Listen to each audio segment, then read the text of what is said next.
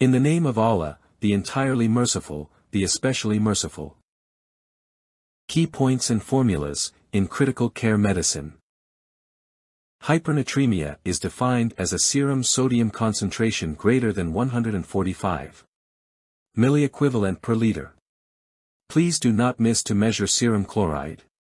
Please do not comment on serum sodium without correlating serum chloride. We have many important correlation between serum and chloride. Chloride to sodium index equals 74%, what it denotes when it is higher or lower. The chloride to sodium index can also replace strong ion difference with a cutoff point greater than 0.77 for metabolic acidosis and less than 0.75 for metabolic acidosis. Strong ion difference equals sodium minus chloride equals 40 milliequivalent per liter. If it is more than 40 it denotes metabolic alkalosis, and if it is less than 40 it denotes metabolic acidosis. Anion gap equals sodium minus bicarbonate plus chloride equals 12 milliequivalent per liter. If more than 12 it is high anion gap, and, if less than 12 it is low anion gap. The serum sodium concentration can be seen as a function of the total exchangeable sodium and potassium in the body and the total body water. The formula is expressed below. Serum sodium equals sodium total body plus potassium total body over total body water. Consequently, hypernatremia can only develop because of either a loss of free water, or a gain of sodium, or a combination of both. Also, hyponatremia can only develop because of either a gain of free water, or a loss of sodium, or a combination of both. Total body water refers to the lean body weight of the patient. Total body water equals weight in kilograms multiplied by correction factor. Correction factors are as follows. Children, 0.6. Non-elderly men, 0.6. Non-elderly women, 0.5. Elderly men, 0.5. Elderly women, 0.45. Causes of hypernatremia are 1. Combined loss can be seen in extrarenal conditions such as gastroenteritis, vomiting, prolonged nasogastric drainage, burns, and excessive sweating. This means excessive loss of chloride and water. So, chloride sodium index less than 5%. 2. Renal losses can be seen in intrinsic renal disease, post-obstructive diuresis, and with the use of osmotic or loop diuretics. Hyperglycemia and mannitol are common causes of osmotic diuresis. 3. Free water loss is seen with central or nephrogenic diabetes insipidus, DI, chloride sodium index equals 75%. 4. Post-sodium bicarbonate infusion for acidosis correction, chloride sodium index less than 75%.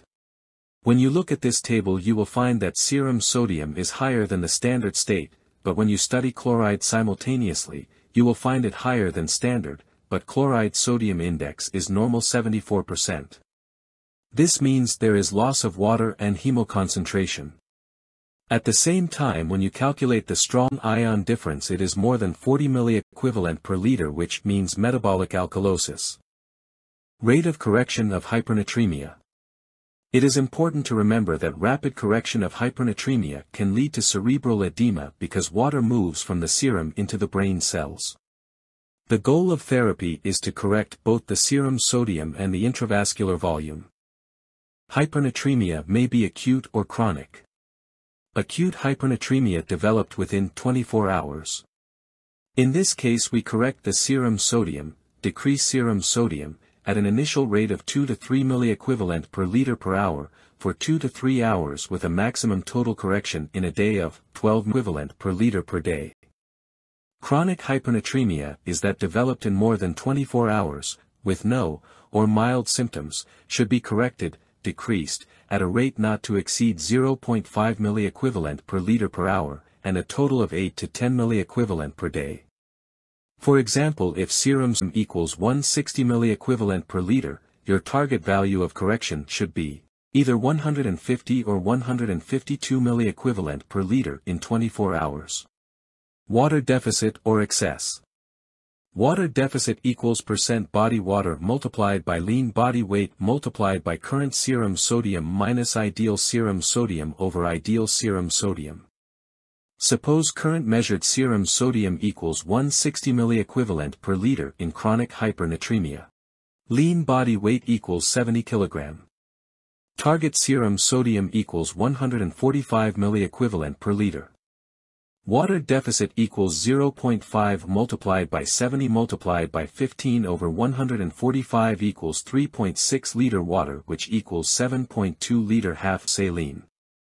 Correction rate equals 160 minus 145 over 0.25 equals 60 hours. Rate of infusion half normal saline equals 7.2 multiplied by 1000 over 60 equals 120 ml per hour for 60 hours. Correction of the cause in hypernatremia is important. In hypervolemic and hypernatremic patients who have an impaired renal excretion of sodium and potassium, for example after renal failure, an addition of a loop diuretic boluses increases renal sodium excretion. Fluid loss during loop diuretic therapy must be restored with the administration of fluid that is hypotonic to the urine. Use of hydrochlorothiazide, 25 mg per day for up to 7 days, for hypernatremia acquired in the ICU did not have a significant effect on serum or urinary sodium concentration.